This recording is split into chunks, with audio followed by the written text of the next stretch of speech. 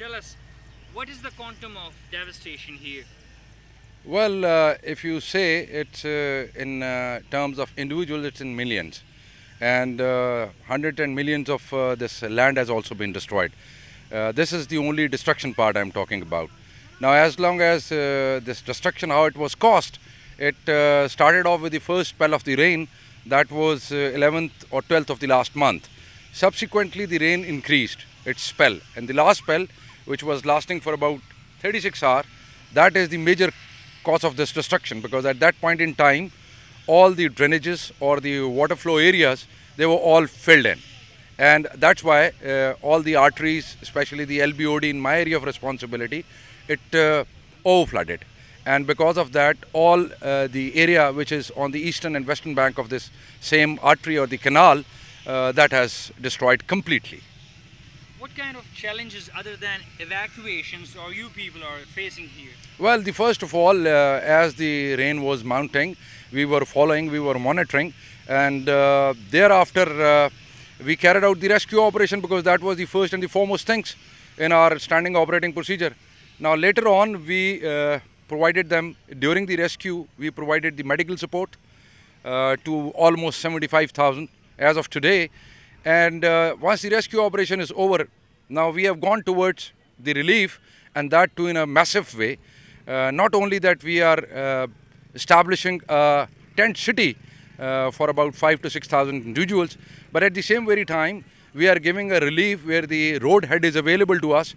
We are transporting them in terms of eatables at those places, and then we are, where those places they are not accessible to us, we are dropping them through heli.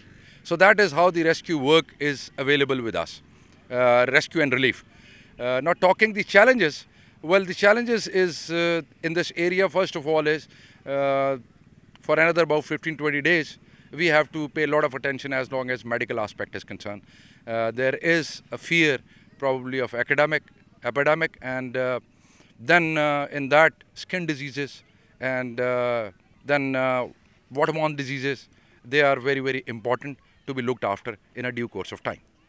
Okay, what about the other institutions of the government or the other arms of the government, like the National Disaster Management Authority and other institutions? What about their response? Well, absolutely, they must be working at their own end. I am a representative of the Pakistan Army. But I'm just talking about their collaboration or their shaking hand with you, going shoulder to shoulder. Is this the case? Well, they have got a different style of working. So they must be working at their own end. They may be style of working? No, they have got their own, pace of working. They have got their own methodology to work about it. So this question is directly related basically to them. As long as we, the khaki wearers, are concerned, our mandate now is, since almost rescue is at the terminating stage, so we are looking after the relief, and in a massive way. That's what I explained to you, that first of all we are establishing the tent cities in various parts of the Sindh. In my area, it's over 5,000 to 6,000 individuals. We are going to house them. We are going to provide them with all the basic necessity which they can dream of. And then of course is the heli drop, and where the roadheads are available, we are providing them the relief in terms of transportation also and relief goods also. Tell me about in terms of area, in terms of numbers, in terms of mathematics. What area has been devastated due to the torrential rain? Now, if I tell you, in my area of responsibility, there are 4 districts. And in terms of priority, as long as destruction is caused, it starts off from Badin, then to Tando Mohammad Khan, then of course Mithi at Tharparkar, and Thatta is the least damaged district in my area. It will be difficult for me to go into a mathematics and a calculation, because at this point in time, water is everywhere, as we see. So once the water is going to go off from this place, it's going to take its natural course. Roadheads will be available to us. Then probably we will also be measuring them in terms of how much land has been destroyed, how much resources has been destroyed, how much individual exactly has been affected. At this point in time, it's just an approximation which is being told to everyone. Thank you very much, Mr. You're welcome. For being with You're us. welcome.